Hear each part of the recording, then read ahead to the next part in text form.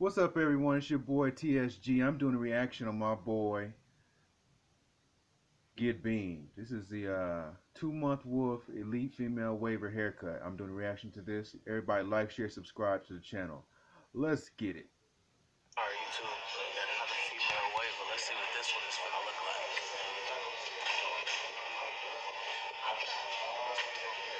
like. Looking like she got some dippers. We'll see. We'll see.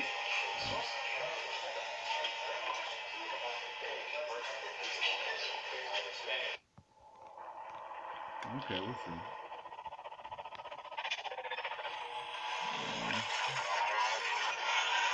On my wall, 1919. Let's skip that. Let's go. We'll fast forward a little bit. Let's go. Yo, what's going on, YouTube? It's your boy Hey, Beam. I hope this is everybody hard. is having an amazing Sunday. Today, I got a banger for y'all. If y'all could just go ahead and stick through this 15 to 16-minute video, it's gonna be an ugly one. Please like, share, Ooh, look subscribe, at that. comment, The hit wave that is nice. notification button. Okay. Without further ado, let's lock in.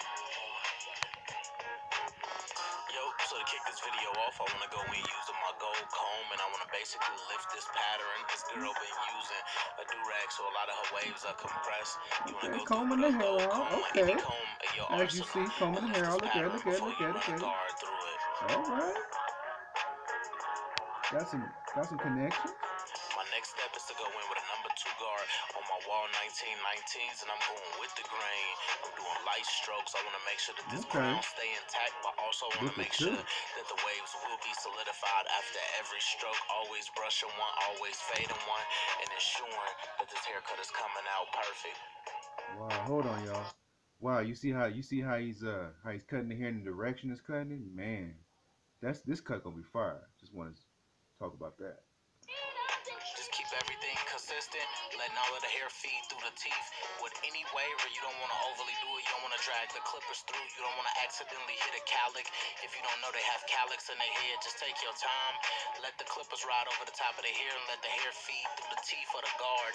And it will ensure that you're able to get that one desired left haircut. And that's going to always be the mission with a waiver. It's just ensuring that all of the hair is even and it remains dark and those waves are intact. Wow, look at the hair, man. We all look at the same world, but we all look at it. You know, in a we got all way. these little whatchamacallits going on. Some. Crazy. My next step is to go in with my gold Babeless FX trimmers, and I want to make sure Right, that going I for that ensure taper. and That taper about to be solidify clean. a clean line so I can break into my taper area. You see how he's setting up for that taper, y'all. This taper about to be clean. This brother can do them tapers for these waiver haircuts. Giving myself some room, and I'm sizing up this taper. My next step is a number 2 guard completely open. Seeing I cut the hair with a number 2 guard open against the grain won't do nothing but debulk this area, especially the do-rag line. That's where a lot of the weight is at. And I just want to lift up some of this hair and make sure that I'm able to start myself off and create room to create a nice transition in the taper area. My next step is completely open, using my 1919s, giving myself about an inch, and I want to make sure that I got a nice guideline. Like, all of your guidelines matter no matter what nobody say. In terms of doing the fade, your guidelines got to be solidified. You got to make sure that every line, He's speaking is facts, into though. place and things of that nature, so you can set yourself up for a nice transition. And next, I'm gonna go in with my 1/8 guard, which is my next important guard. Seeing I debulked with that number 2, it is very important. I'm gonna go in with this 1/8 guard halfway closed, and I'm gonna be closing it back and forth. As you guys see, I know it's not finished, but look at the you can look at the transition and be like, man, this dude is putting in some major work. Let's go. Between halfway and closed all the way, just so I can ensure that this transition is set up, complete, and this transition is set up nicely. I need this to be fed through and the hair to need to be softened as possible. Then I go in with my 1/16 guard, and I'll be using this to basically feather in between my 1/8 and my number 2 guard. It's super essential and super important to your fading process. And me just down fading is doing nothing but preserving the bulk, but also giving myself a better transition of the fade, opposed to pushing the fade from bottom to top, which could almost, ensure that you would wind up pushing the fade a little bit higher. It's easier to stay way more uniform when down fading and just staying super Ooh, consistent look how with it's it, keeping a transforming. nice transition in Crazy. your back taper. My next step, I'm gonna drop my clippers completely closed, and when my clippers completely closed, I'm gonna fade this line out, line by line, starting closed, and I'm gonna go halfway. And once I go about halfway and notch in this area, I'll be able to ensure that I got a nice, clean, transitional fade right here. That's my objective. I want to give y'all a nice transition, make sure that her neck taper is superb. Man. My next step right here, I'm gonna do the same thing, repeat the same steps. I just want to nudge it over and just make sure that it's completely faded like that. This is something that's super essential to the process. Neck tapers to me are really. Hey man, the music he got on here is killing. That music is dope. You know, great. That's that old school music. Y'all don't know nothing about that. Really good. If you can do them good. And right here, I go back in with my 1/16 to clean up them edges of the hairs using the hilt of my blade and just ensuring that that transition is up to par. And as you guys can see, voila, we have an amazing taper. That taper is super nasty right there. My next step, I go in with my gold FXs. This is a super important step right here. Go with my gold FXs in a rainbow-like shape because I'm going to be giving her a nice low ball taper. But I wanted it. Look at that low ball taper that he's doing on the side. I'm telling you, I've seen him do this a lot. It's gonna come out fire. Let's go back to the video. Look at the back taper. It ain't even edged up yet. Look at the back if you can see it. Bursted, so I'm trying to make sure that this line and everything in this area is together all the way. This is super important to the process. I'm trying to make sure that it's super clean and making sure, that the sideburn area is alleviated and out the way. My next step is to go completely open with my number 2 guard debulking. I did the same thing I did in the back because I cut the hair with a number 2, debulking with a number 2 will be my result in terms of kicking off my transition from my taper right here, going into my next step right now. Going completely open with the wall 19s, giving myself about a half of an inch. I'm trying to create room to create the transition on the side taper. And then now going into my 1/8 guard, which is my number 1 guard, using this to blend between the number 2 and the open, just to soften it up and feather it up before I go in with my 1/16. But this is a real essential guard to this side of the taper, because not only am I going up using the hilt of my blade, I'm going to get the hair behind the ear where it's kind of dark at, and I want to basically lift the hair and let the hair feed through the teeth so I can get a consistent taper, which all in all will give me a consistent transition. My next step is completely closed, and I'm going to blow this area out as well. Shout out to Germ Boomin for the beats too. When I told y'all Germ anything, samples, regular beats, whatever it is, boy Germ different. And I just appreciate him so much for bringing this hit together for me on my channel and putting a nice sample together. My next step is a 1/16, and I want to use this 1/16 basically to detail in between my fade and ensure that that transition is up to par. So as you guys can see, I'm using the edge of my UFC 257 this Saturday, streaming exclusively on ESPN. Okay, now we back. We get rid of them stupid commercials. whole blade, and I got a clean side taper.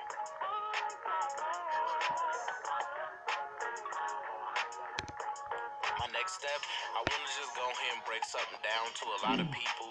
When you become some type of influencer through anything that you're doing in real life, how do you deal with, being contacted by a lot of people? How do you deal with, staying on the nature's course and whatever you're doing? The biggest thing to do is to not think about numbers in terms of followers or numbers in terms of money. A wise man always told me, you follow your passion, you're going to be richer than any man who basically working for money. Anybody that's working for money is always setting themselves aside or setting their ambitions and dreams aside, for $1. And the dollar to me holds no value. This is why I love and enjoy doing what I do. This is why I educate the way that I educate, because nothing could stop me from always wanting my dream or wanting, passion over profit. And that's just the way that I've always been. The reason I choose passion over profit is because I could come to work every day happy, or I could record happily, I could educate happily, I could get a game away the way that I never received it. That's one of the most important things on YouTube. The reason I teach the way I do is because when I was on YouTube, I could not find these techniques on anybody's channel. It was only 3 barbers on YouTube at that time. And these barbers are so old, a lot of people wouldn't even know nothing about these barbers. That's how long ago it was. That's why I give the game away the way that I never received it. That's been always important to me. That's one of the most important missions to me on YouTube. Stay focused, stay locked in, stay, investing in your craft and in your education. And it's impossible to lose interest in your actual passion. My next step is to go in, use some spritz, and I want to basically lock all this hair in. I'm going to pull all this hair forward and lay all of this hair down. That's one of the most important. Yeah, he uses spritz on all his clients to lay their hair down, so when it comes time for the clean edge up, it'll be fresh. But anyway, let's get back to the video. Things and any lineup set up for me, I want to go and use a light mist of spritz, bring all of this hair completely forward, because I know I'm gonna have to create this lineup on this young woman. And she has a lot of hair on the forehead, so I'm prepping that as well. Also, I'm gonna go in, clean it up. Let's go. Wave, and that's basically float over the waves, keeping my distance, using the hilt of my blade, and making sure that I'm feeding all of them roach legs of the get them roach legs off. Yeah. Ensuring that I'm getting a nice, solid, clean haircut. As you guys can see, the waves are sticking. You spent millions Hold on on, y'all. billboards. Let's get back to the video, them stupid ass. But let's go. Is there. Let's lock in. Let's have fun. My next step, I go in with my gold Babeless FX trimmers, and I'm creating my slants using the straight part of my blade. Look at that line. It's gonna come out clean. Look at it. Towards the back, I'll convert using the corner of my blade to work my way around the corner here. Look at that. The gold blade. Wow, that's crazy. Always taking my time, looping more than once, and ensuring that every hair is in place. I want this taper to look as clean as possible, but also I need this line work as solidified as possible, because that's what make my work, 10 times better. My line work is inevitable. That's why a lot of people come to me that my line work is ridiculous. It is ridiculous. Look at that. Everybody who book appointments because they want the beam experience. One thing I like about this client right here, my sister actually put me on with this client. She works with my sister, so this girl got her own YouTube. Her link will be in the description. You will be able to watch, her interview or her video with her basically experiencing $100 haircut for the first time, and I just think it's super dope. So as you guys can see, I'm dealing with a lot of room and a lot of hair in the front, so I want to basically go in. Look how he fixed this lineup up, y'all. Nice solidified area, and work my way to the left slowly, because I will have to open this area up just to ensure that I'm giving her a super straight and symmetrical lineup. That's the best thing about any client who has a lot of hair on their forehead, is that you have to create these lineups, and this really tell you what type of barber you are, and this will also show your creative imagination, and it'll also show your vision for the actual look. Some people would think that I dug too far into the lineup, but I'm making sure that this woman lineup is super intact, super perfect, and I just want to make sure that I stretch it out just enough so you guys can see a nice clean line. That's crazy.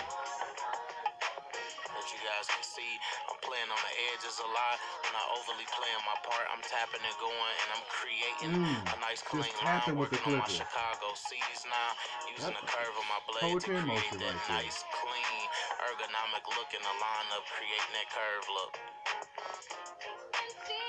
Hold on. Same steps here. Y'all see how the hair is looking? Man, that lineup is clean. That's crazy. Starting in the middle to reset myself and working all the way to the right. And I just want to slowly but surely tap and go with my line, because I got hitters. I don't want to be able to scar this woman. I don't want to cut her at all, but I also want to create a solidified, nice, hard line, just so I can ensure that this lineup will be amazing. That's always been, my thing, my gist. I want to make sure and ensure that all of my lineups are super great. So using the same techniques here, I did my vertical bar. Then I'm just ensuring that I'm doing the Chicago C and creating a nice nice ergonomic curve to her lineup, just to give it some pop, some flesh, some flavor.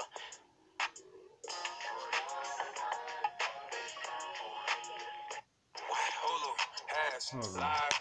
Okay, back to the video.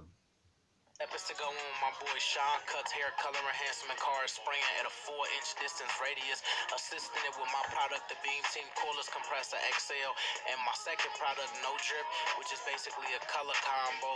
Putting all these three together is literally like a big three. It's like Ray Allen, Paul Pierce, and my boy KG all at one time. Using all three of these is an easy trifecta. It's something that's different, something that's easy to keep your color inside your boundaries, but at the same time display sauce, flavor, and flat at a different level. That's always been my objective. That's what I'm known for on YouTube. I'm a color god now. You know, I bring lineups to life like that. My next step, I go in using my Barber Magic Pencil, which is basically like concealer for women eyebrows. They'll go and clean their eyebrows up first, and they'll do or use any filler into their eyebrows. And after that, they'll go in with a concealer and blend that out, or they'll use foundation, using foundation as a concealer. And I'm just, you know, applying some of the same hacks that I see in other industries in my industry, just so I can make lineups look way better. And my finishing looks, this is for my finishing looks, my Kodak moments when I want to take pictures of my finished product.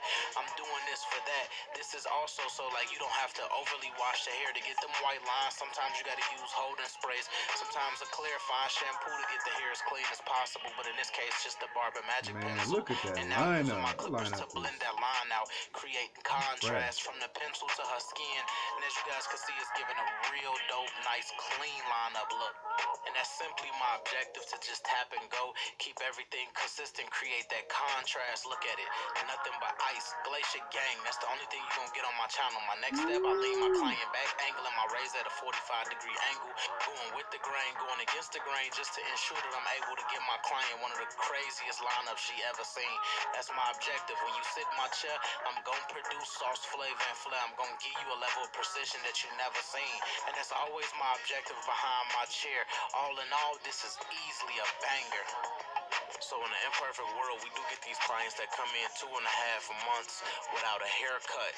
And as I tell you guys in every other video, it's barbers, is up to us to change that outcome. Without further ado, Jacqueline, my client in this video, I appreciate you so much for letting me record this. Let's lock in. Hashtag TBT in that comment section. Hashtag Glacier Gang. Y'all know what time it is. As y'all see in this video, that cut is fire. This is reacting to me doing a reaction to my boy Get Beam, who has 322,000 subs. My boy probably should be in the millions, but that's just my opinion. But this is my reaction to his video that he did a week ago. So I'll be doing more reactions with him and other barbers. So everybody like, share, subscribe to the channel. It's your boy TSG. I'm out. Peace.